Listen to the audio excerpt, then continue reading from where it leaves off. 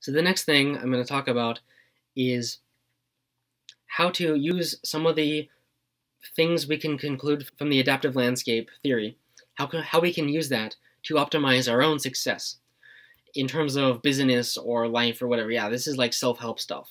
No, I'm not like saying I'm the greatest, most successful person. Maybe I am, maybe I'm not. You don't know anything about me, but I think if you apply these models, then there are some things that can be useful. So, first of all, outcomes are really unevenly distributed in human populations. So if we talk about the billionaires, the richest person on Earth, he makes $177 billion, which is just insane. If you think of how much $177 million is, that's insane. But it's like the human mind can't even comprehend some numbers, they're so large. You have to take 1,000 times that. Then Elon Musk, it's $161 billion. A billion, you can't even comprehend this.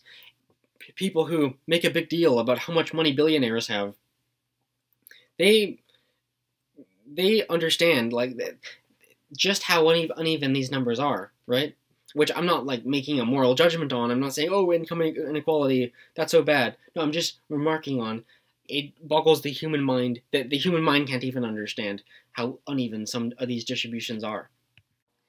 In most cases in real life, the relationship between investment and returns, it's a lot like depicted here. It's a non-linear relationship. Reality is governed by winner-take-all dynamics. Reality is governed by power laws. One thing you've probably heard of is the Pareto principle, the 80-20 principle. Now, the actual numbers 80-20, they don't actually matter that much. In real life, it may not be 80-20, it may be some different combination of numbers, but the point is that it's governed by power laws. If you think about Jeff Bezos, let's say he makes, I don't know, $40 billion a year. I don't know, I just made that number up, but then his employee makes $40,000 a year. Now, does that mean that Jeff Bezos was just a million times more productive than his employee, or a million times more skilled, or a million times whatever? Well, we can't conclude that, because in real life, as I went over, it's not actually a relationship that's linear between skill and results. It's an exponential relationship between investment, or whatever inputs you put in, and what you get out in the end.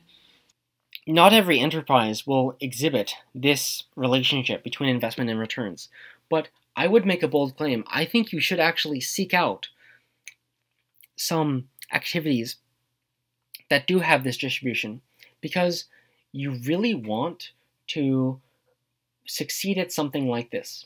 And if you can't succeed at one thing like this, just find something like this where you can succeed and apply your skills there. Because the payouts for being like the top 1% in any one of these fields, any field like this, the fields are so great that it's worth it to seek out those kinds of fields specifically and maximize that.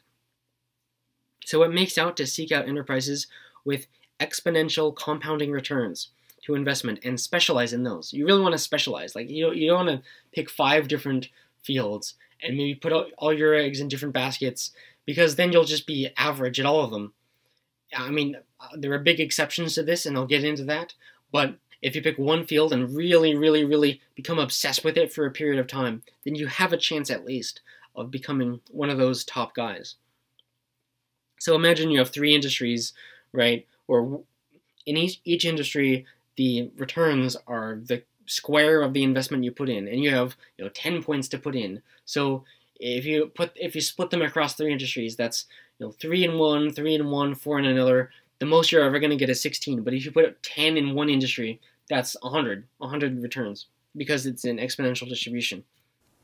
Well, certainly as an entrepreneur or founder of a company, the goal is always to aim for a monopoly. It is to do something no one else is doing. You'd much rather have started a company like Google than to have started the pizza place in downtown Palo Alto, or even like say an airline company, which is a big company, but the airline industry in the U.S. has made no profits in 100 years cumulatively because the competition has destroyed all of them. All right. So you argue, in fact, it's a how-to book. You're trying to provide concise, memorable lessons, but there's one that particularly struck me, and I wondered whether you're saying this to be memorable or whether you really mean it. You argue that there are really only 2 kinds of businesses: monopolies and those that never make any money.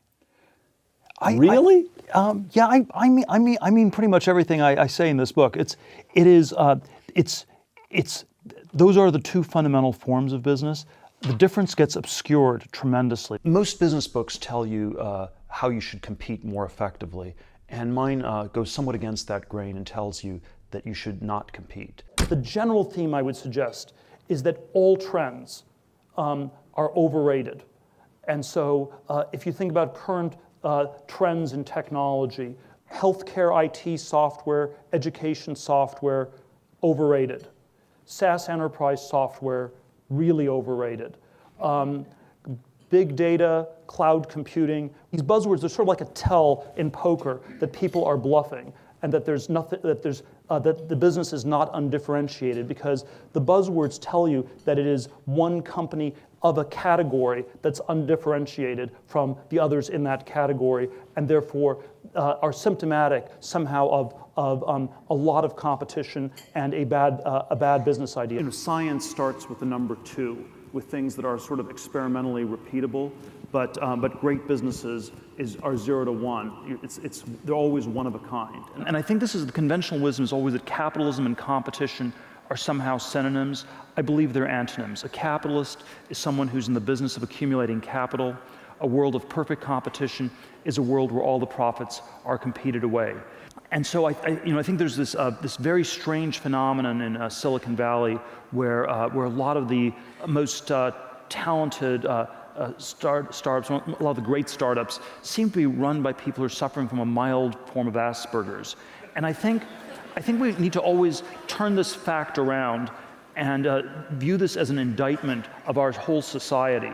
Because what does it say about our society when anyone who does not suffer from Asperger's, who is socially well adapted, will be talked out of all of their original creative ideas before they're even fully formed, who will sense this is a little bit too weird, that's a little bit strange, that sounds a little bit crazy, people are looking at me in a weird way. Here are 2 graphs that represent monopoly and perfect competition, which is a concept within economics, within microeconomics, within theory of the firm. So I think that these graphs are really important in order to understand economics as it conceptualizes industries. And a lot of people just don't understand the concepts in these graphs when they really should.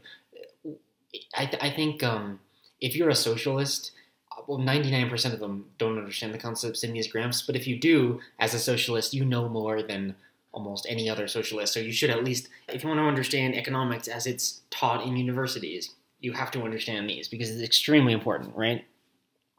So perfect competition.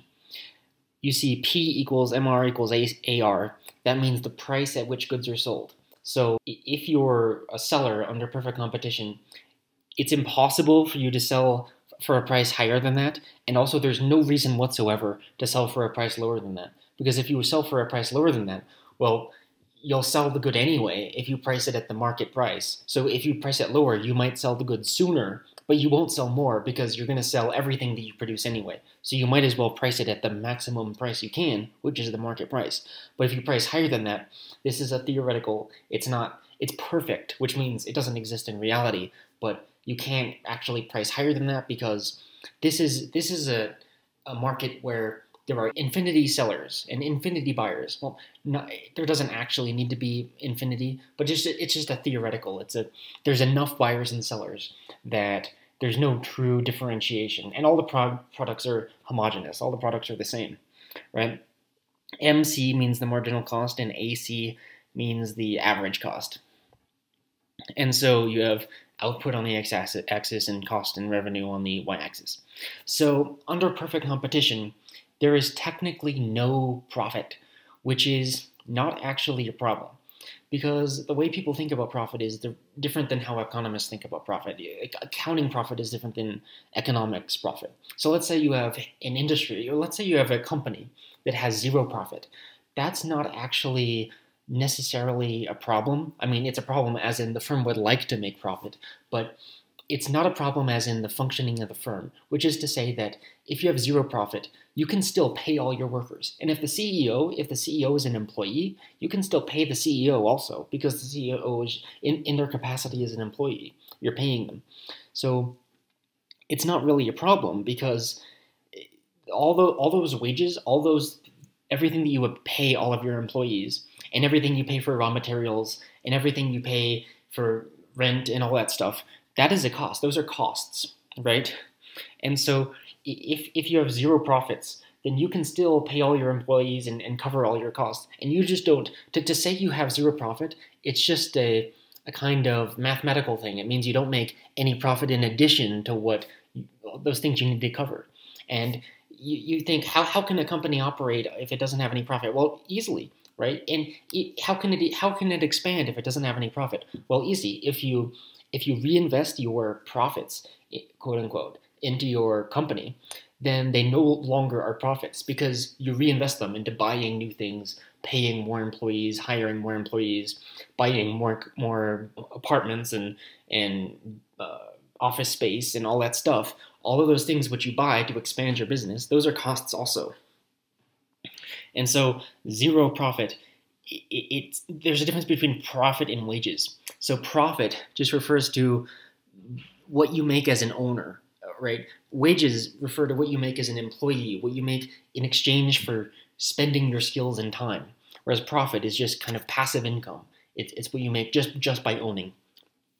So monopoly, it's different. So you don't need to understand all the complexities of the monopoly, but the main difference is that if you're a monopoly, you're the only supplier of a particular good, and so you can just basically charge whatever price you want. And so naturally you charge a price way above what people would ordinarily pay if it was perfect competition. And also, in order to achieve this, you supply less of what you would supply under perfect competition, because you can do that. You can just supply less, and no one else will come in to compete with you to pick up the slack. And so since there's less supply, then prices can be higher, but also less people will buy it, but that's fine. And then you make profit in the difference. And so you want to be in the situation of the monopoly, because that allows you to charge prices above what you would ordinarily be able to charge. And you can just pocket the difference in terms of this passive income. You make profit, which is to say money as an owner.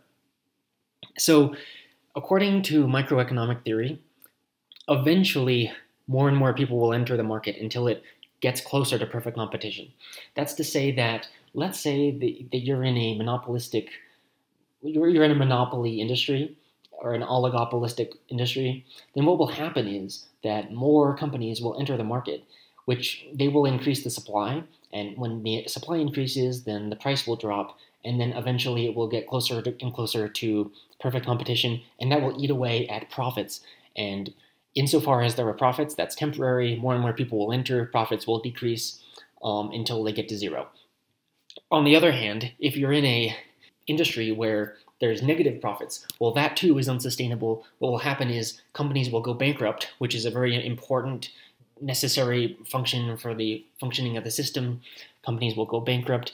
And when that happens, then supply will drop, which means that prices will rise, which means that the existing companies that remain in the industry will be able to charge higher prices, and be able to start making less and less in the red, and it'll all resolve into zero profit. So zero profit is kind of like the equilibrium of a long enough time horizon.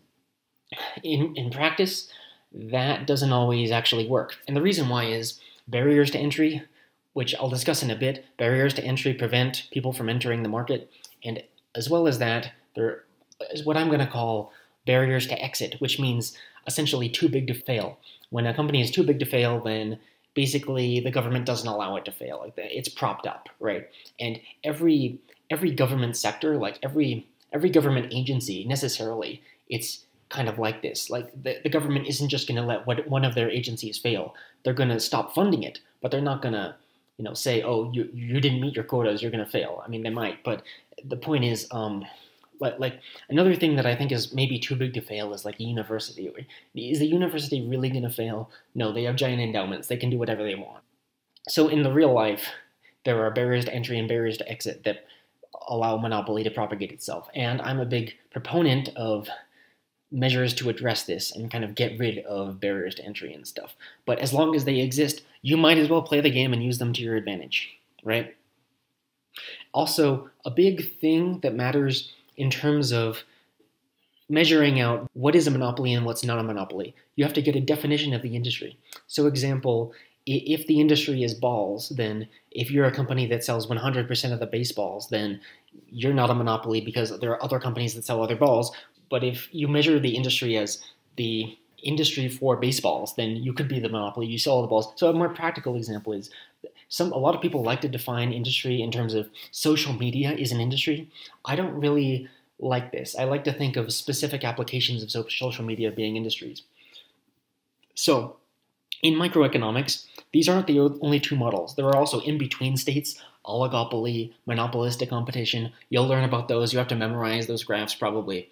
But what I'm going to argue, and what Peter Thiel argues, is that there aren't actually a lot. It's kind of fake. Like the companies that are not monopolies, they try to make themselves seem like monopolies in order to attract investors, that kind of thing. And companies that are monopolies, they try to make them seem like they're not monopolies so they don't attract antitrust. So it makes it appear like there's all these companies in between, halfway in between monopolies and perfect competition. In reality, it's much more stark. There are companies that operate on very thin margins, and then there are companies that have some sort of competitive advantage, which allows them to be monopolies. The big theme of this section is pick a game you can win.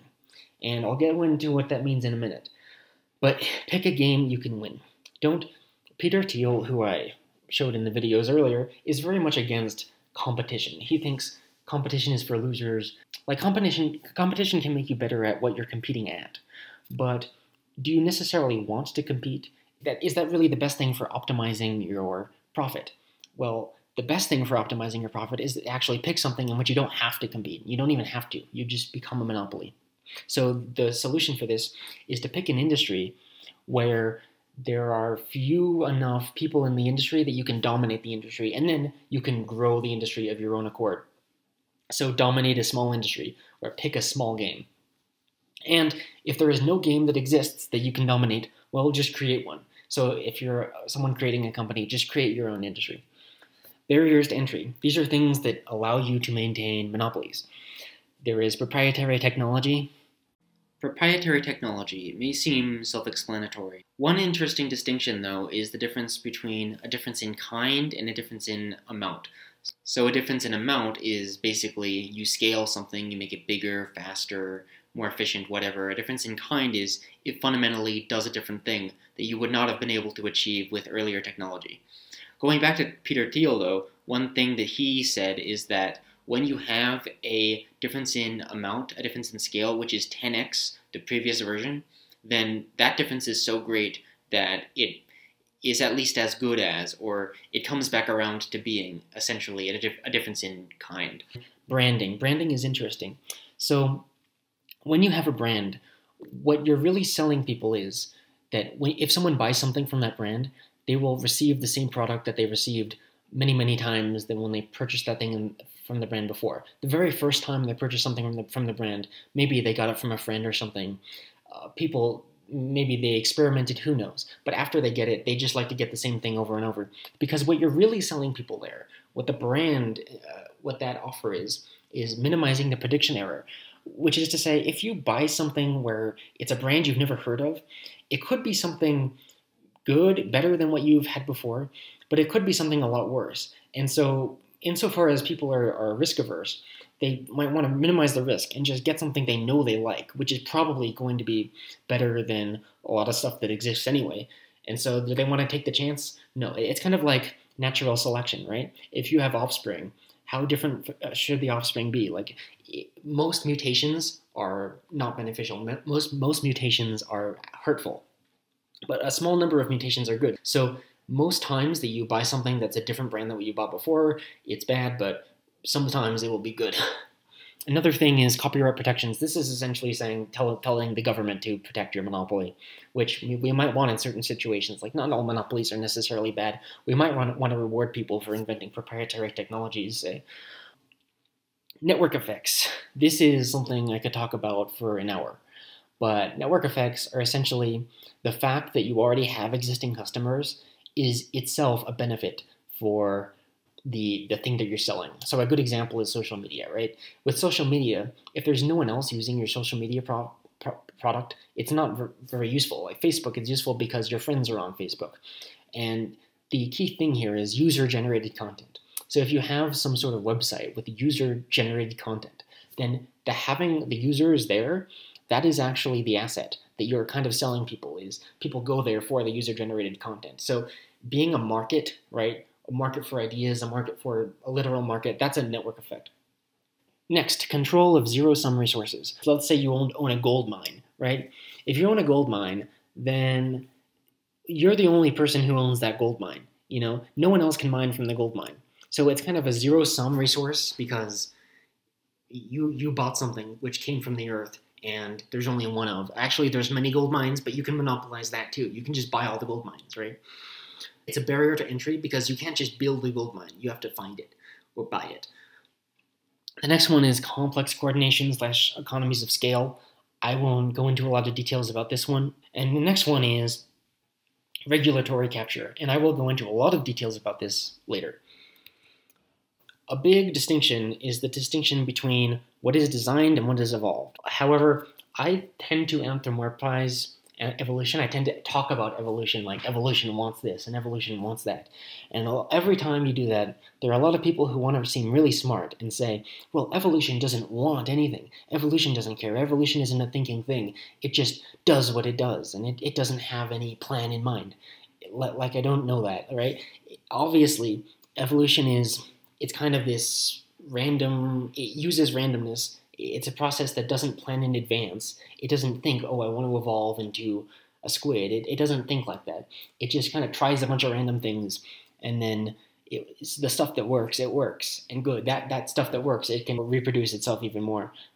The point is, you can't help but anthropomorphize evolution a little bit because it behaves as though it wants to go towards a particular goal. It behaves in such a way where it's almost as if you look at a creature, it almost looks designed because it has all of these body parts which all have these functions, and the creatures evolved to be adapted to their environment, and they're adaptive enough to reproduce. And when you look at a creature, you can deduce without knowing much about it. You just know by virtue of the fact that it exists. Oh, it must have adapted to its environment. So you look at it, and you can think about evolution as like the process that brought it about, and you can think of it almost like it wanted the creature to have traits that would allow it to survive, even though evolution didn't want anything. It's just a semantic thing, right?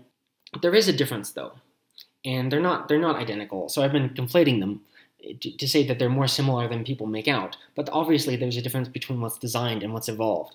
To be designed, you have a designer that might have thought with their mind in a top-down way. I want to make some sort of creation that does this and this and this. And they think in sort of a first principles way. Okay, I need to have 2 wheels, and then I need to have a steering wheel, and then I need to have pedals, and then I need to have a place to sit. So they think in first principles kind of top-down way.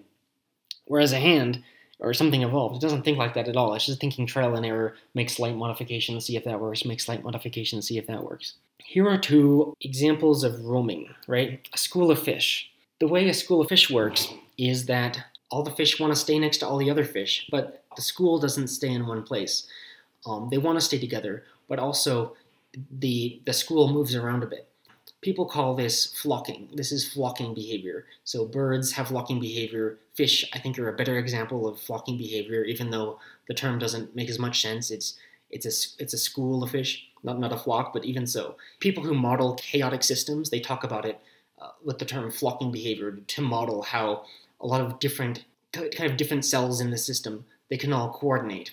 Another example is a herd of buffalo. So most buffalo stay within the herd. They stay surrounded by other buffalo. But then there are buffalo on the edges. There are buffalo on the very right of the herd.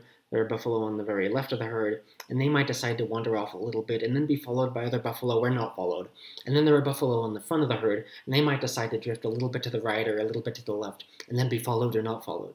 But there's a cascading effect where one buffalo might make a decision to go a particular direction or kind of drift in one particular direction. And then other buffalo, immediately surrounding it, they might follow that buffalo or vaguely kind of go in the same direction. And then other buffalo might follow the buffalo surrounding that buffalo. And so there's a cascading effect whereby eventually all of the herd decide to drift either to the left or to the right. But it's a small effect on each instance. So never can you say, oh, that single buffalo, they're the leader. They led the herd. They decided to take the herd left or take the herd right. It's kind of a hive mind of all the buffalo together deciding to go based on a little bit of randomness and a little bit of the averageness of what each particular buffalo decided to do. And that's a swarming behavior. So we can think of this in terms of human organizations that exhibit swarming behaviors versus that are led more from the top down, where one leader directly controls his subordinates and then they directly control their subordinates. So one leader has like a unifying vision. I want to go exactly there and I'm going to take the organization exactly there. If we compare small organizations, there's a big difference between that and large organizations. Small organizations, they're a little easier to lead, I would say, a little easier to set a unifying direction. Because let's say it's just you know exactly what you're going to do because you thought about it, with your brain. And so it's less of a coordination problem to lead it. So a big organization, it functions a little more like a herd. So maybe this is why in small organizations, sometimes people can take more experiments. In the case of a small organization, let's say it has a particularly dominant leader, it can decide to set a course that is really risk-seeking. They say, I'm going to take the organization there, and I don't have anything to lose because I'm a small organization, and I'm seeking risk because I'm small already, so I don't have as much to lose. And if there are dozens and dozens of small organizations, then they all think, okay, one of us has to take over and become the new big organization. But only one of us is going to do it. So one of us has to take risks. And so there's more of an incentive to take risks. And they can do that because of the agileness of being smaller. So that's going to be a bit of advice. It's, when possible, try to plan more so than roaming. Because in terms of roaming, you should think that it's already over-competed. Roaming can work, but if you think about it, if you're a newcomer, if you roam, why should you have an advantage over the people who have been in the industry forever, the big organizations? There's undoubtedly going to be a bigger organization than you. So if you're trying to become the new big industry leader, then don't think that you can just win. Don't think you can just take over all the others. And hey, even if you're the same size as all of the others, and even if there's no big organization, but you're just competing against dozens and dozens of smaller companies all the same size as you, well, you still want to take risks, because if you think of markets where the potential upside is very great, it's going to attract a lot of people trying to get in, trying to get their profit, get big, and you want to outcompete all of those other people. And so do you think that you're going to just happen to run into the right spot just by roaming around? Probably someone else is going to think of a strategy to get to the top spot before you. So you have to make very deliberate decisions and take on a kind of risk-seeking strategy in order to get to the top. Another point is that based on how I define planned, I don't think that a lot of decisions were actually truly planned. A lot of decisions by big corporations, that is, they had the appearance of being planned because at some stage in the process, some decision maker signed off. However, more often than not, those decisions weren't really a choice. They were kind of forced into it because it was the obviously right decision in the instance. You didn't really have any other choices, or because that was just the way the world was going and you had to go that way to keep up with the world, whether you liked it or not. Either that, or the choice could be attributed to causes outside of your control. Another difference between planning and roaming is that with roaming, you can only move in small jumps. But if you plan, you can move in a big jump all at once. You can make rapid changes, not just incremental changes of like kind of slowly drifting over here or slowly drifting over there. I'll describe in a minute why I think rapid changes may be better. You want to plan and you want to build that unifying vision.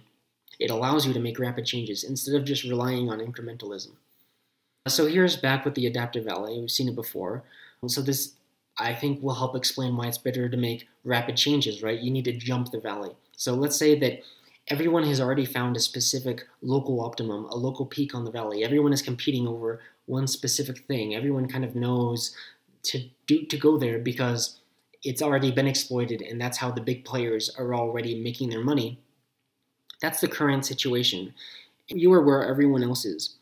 So you don't want to stay there because The situation is too competitive. You could have hundreds or thousands of people competing over all the same slice, the same spot, depending on how big the slice is.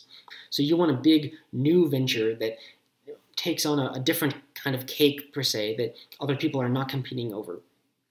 You don't want all the profits to be competed away. So in order to gain your monopoly, you have to get to a result that is better than else and occupy a space that no one else is occupying.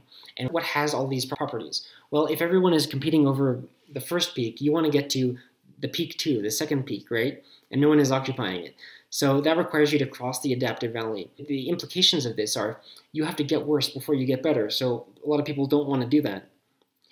And furthermore, people who roam, as in organizations that roam, they're not really capable of crossing the valley. You'll be unlikely to miss peak 2 unless you make a coordinated effort to aim for it. And now, in theory, it's possible to get to peak 2 by accident. However, it's harder than this simplified graph would seem to make it seem, because this makes it seem like, oh, you can just kind of jump to the right and wow, you're at another peak. You're at peak 2. How hard can it be? Well, remember that in reality, it's not just a two-dimensional graph. It's like a 50-dimensional graph where the trait, what I'm calling the x-axis, right, that could be like 49 different dimensions. And so it's a complex coordination problem to get to peak 2. And so to see it, you have to really reason about it and see it in your mind and kind of think through where the next peak can be. A lot of these peaks, they're called irreducibly complex, which is like a term that creationists like to say, like, oh, something is irreducibly complex, which means there's no way you could have gotten to it just by natural selection. I disagree with that. However, it is helpful to be an actual planner, an actual creator who can think through it in advance and know that they can go there without actually having to put at risk all those trial and error experiments that most of them will inevitably fail. So this is an incremental change, obviously. It just slide gradually from one place on the peak to another place on the peak, and you're going to get worse in the process. This, of course, is what you want. You want to be able to broach uncharted treasure, to find some new opportunity. So the way that politics works in Washington, D.C., it's very roamy. It's very, let's kind of slowly build more and more laws on top of the existing laws, and that just make everything more complex, and like maybe add more and more federal programs and add more and more federal agencies and more of these tax breaks or whatever, more and more subsidies, more and more social welfare programs or whatever. There's not a lot of thought about elimination. And there are a lot of reasons for that, but I'm biased in favor of thinking in terms of elimination, because I like to think, okay, what if we could just wipe the slate clean and like start this over from scratch? Like, if you look at a lot of old and decrepit systems, a lot of it just seems totally inefficient. And like, oh, if I could just design this from scratch, it would work way better. Or not me, someone who has a good amount of knowledge of these systems. The way it works now is obviously inefficient. And if we could just tear it all down and start it from scratch, it would be way better. This is actually how I first got interested in politics, is like through thought experiments of, okay, what if I could create a city that was like the perfect city and just have everything built up from scratch? I think a lot of people, when they're kids, they think about like SimCity, that type of thing, that way of thinking about politics. Or what if you could develop a country from scratch? Like, what would be all of the laws of your new country? A lot of people, that's an interesting thought experiment, right? But some examples of thinking in terms of rapid changes instead of incrementalism is like Social Security. People talk about, should we slightly increase or decrease Social Security? But ultimately, it's kind of a Ponzi scheme system where you rely on the young people to fund the program to take care of the old people. It's just it's not really you put your money in the government and they give it back to you. Really, it's just a transfer program from the young to the old. And at some point, there's going to be more old people than young people, unless you have a stellar birth rate. And in that case, if there's not enough young people, then you have to take in lots of immigrants. Well, you don't have to, but like that's going to be an argument for taking in a lot of immigrants who are going to be disproportionately young to pay for the Social Security, right?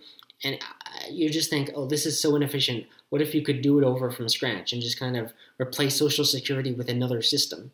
And just completely, instead of talking about like 10% increases to immigration or 10% decreases to immigration, I would prefer people to think about what if we could eliminate immigration except for certain types, or like this is not something I support, but there are some people who argue, well, let's rapidly increase immigration, 10x what it is right now, right? I think Matt Iglesias is talking about this. Unfortunately, it seems a lot more likely than my idea of radically reshaping immigration how I want to. But although I very much disagree with like Matt Iglesias, like let's have 1 billion Americans, at least I kind of respect how it's a rapid change, you know, it's a dramatic thing. It's not incrementalist, right? So it's just stupid, but at least I kind of respect it. Another thing is like Andrew Yang proposing universal basic income. Now, I think that universal basic income is a really stupid idea. The way that Andrew Yang proposed to implement it was also a stupid implementation. But when I think about universal basic income, at least when Andrew Yang proposed it, he proposed, well, it's going to sort of be a replacement for existing welfare because in order to get the UBI, you have to forfeit of the existing welfare programs. And progressives talked about this like it was a bad thing, which is totally mind-blowing to me. Like, why wouldn't you want to get rid of the old inefficient systems that existed before and replace it with a single efficient system? Like, that would seem like the exact thing you want, despite the fact that I don't even agree with either. But it's just mind-blowing that people would talk like it's a bad thing, that it replaces the old thing. It should replace the old thing. That's the whole point, right? So another example of rapid changes is we have a tax program where we have these tax rates, which might be high, might be low. They used to be high or whatever. And then we have a bunch of tax credits and tax deductions and ways to get out of taxes. And we have thousands of them to the point where, like, if you're a corporation, you have to hire fancy lawyers to get you out of as many taxes as possible. And even individuals, if they have high net worth, they might hire fancy lawyers to get them out of taxes. And that's super inefficient, right? We should restructure taxes so that it's maybe there's like 3 tax deductions, but everything else, you just pay your taxes and that's it. So something that's a piece of advice that a lot of people will give you about how to do planning more efficiently is thinking from first principles, because then you can actually arrive at conclusions that you couldn't just get by kind of randomly trying things out. If you think from first principles, you might end up at a radically different spot than you are now, but it could be correct because you can verify it objectively using the fact that you basically deduced it from first principles, right? First principles, you've heard all this before. Now, in practice, I think that a lot of people who advocate for first principles, they might like think it's a neat concept, but they don't really like it in practice. Like, I used to work for a bank where I had a boss who kind of gave explanation. She didn't call it first principles, but she called it like, we should say why, like a baby, just to get to the fundamental reasons that we're doing things. And she gave a bunch of thought experiments where you would have to utilize the first principles in that thought experiment. But when I got down to it and I tried to utilize first principles, I just ended up sounding like an idiot. I asked her, why? And she was like, why don't you know this? You're an idiot. So that's the lesson. If you work in a bank, don't actually try to get at first principles because they like to support stuff like that, but really it's all corporate politics and stuff. Because in reality, the way to use first principles, it's enough to just say use first principles. Anyone can say that. But the way to do that is to ask questions that seem crazy to everyone else. So if you ask crazy questions, that's like, how do you achieve your 10-month plan in 6 months? Or how do you 10x your output? So I got those questions from Peter Thiel. And what makes it different is that you shouldn't take no for an answer. Like if you ask someone, how do you achieve your 10-year plan in the next 6 months? A lot of people will say, oh, it's just impossible. But you should not take that. You should say, well, it's just, tell me how to do it. Or you're fired, right? If you're the boss, you need to make people think about this kind of stuff. You can't accept that something is impossible because you don't really know what's impossible until you really think about it. So one thing that you want is this concept that I think originated from Scott Adams, actually, which is the concept of the skill stack. If you have one skill, then what are the chances that you're going to be the best person in the world at that skill? Because remember that is what you need. In order to capture the winner-take-all effects, you should probably be the best person in the world. Okay, let's say there's 1 million people doing the particular thing. Well, you would need to be in the top 0.00, 1 in a million to be the best in the world. But let's say you have a skill stack, okay? You have 5 skills, each of which are unusual enough, like each of which you're in the top 1%. Then, assuming they're independent, the first one you're in the top 1%, and then the next skill you're in the top 1% of that, and then you're in the next skill. So if you multiply across 1% times 1% times 1% times 1%, it comes out to a very, very, very small number. And so of that set of 5 skills that you have particularly curated, it is very possible that you may be just the best person in the world at that very particular set of 5 skills, right? So Scott Adams, self-aggrandizingly, when he invented this concept, he used it as an example himself. He said, I'm not the funniest guy, I'm not the best drawer, I'm not the best office worker, I'm not the most dependable person, but I can produce cartoons because I'm above average in all of those 5. I don't know if I want to say that how accurate that is about Scott Adams, but what you do want is you want to combine a set of skills that are infrequently combined, because when we multiply the skills across each other, skill A, skill B, skill C, well, if the skills are highly correlated, then chances are there's a lot of people who have that set of skills. But if they're uncorrelated, if they're infrequently combined, that's better, right? You want as low correlation as possible. So doesn't this contradict the idea I had about specialization? Well, not necessarily. So the reason why this actually doesn't contradict the idea of specialization is the distinction between a skill and a game. The game is the thing you want to specialize in. The skills are things that you want to combine in order to become good at the game. So a skill is basically some activity, competitive typically. You're trying to win something or get something, and it's made up of skills, which is to say, in order to succeed at that game, you have to succeed at skills. So the skills are subcomponents, sub-abilities. So with almost any game, you can subdivide it into skills that you need for that game. For example, football requires running, throwing, catching, standardized tests. They require memorization, improvisation, critical thinking, diligent study, conceptual understanding. Animation requires storytelling, sound design, world building. Theoretically, you could recursively deconstruct those. So for each skill, you could conceptualize it as a game and think of the skills that went into that skill. But it's useful when you're practicing a game to try to deconstruct the individual skills into the highest level of granularity as possible, because that allows you to isolate those individual skills and practice them just over and over and over and over. And that way you can look at your reps and see which reps are good, which reps are bad. And in that way you can get better. Like if you're trying to get better at football, you can practice running in 100 different times, 100 different over and over and over and over again, and you can practice throwing a bunch of different ways over and over and over and over again, and catching over and over. So you want to isolate these skills to know when you're getting better at them and when you're not. So the key insight here is that more unusual games are easier to win because there are fewer people qualified for them. So when you form a skill stack, you essentially want to combine a set of skills that basically, when combined, form a particular activity, which is to say a game, because game is a general term here. You want to form a game which no one else is good at, and it might not even be a popular game. That doesn't matter. It doesn't need to be football. It can be a game that literally no one has played yet. That's the key thing. Let's say you create a business, right?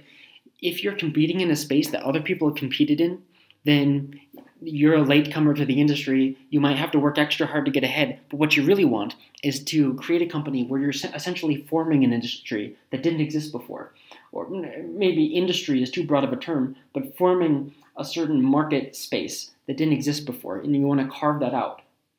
And so to say, oh, just create a whole new game that you can dominate, to someone who thinks in terms of sports, or thinks in terms of competition, that just doesn't make any sense. Who cares if you're the best at the game? But if you think in terms of business, then that's exactly what you want. You want to be able to dominate a particular space. More examples of skills. Skill, typically I'm thinking in terms of raw, physical, single motions, like maybe sprinting, maybe strength training, like the bench press or something like that.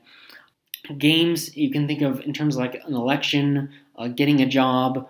It's really hard to be singularly good at one particular task. So what are the chances you're ever going to be the best sprinter in the world? Very, very slim, right?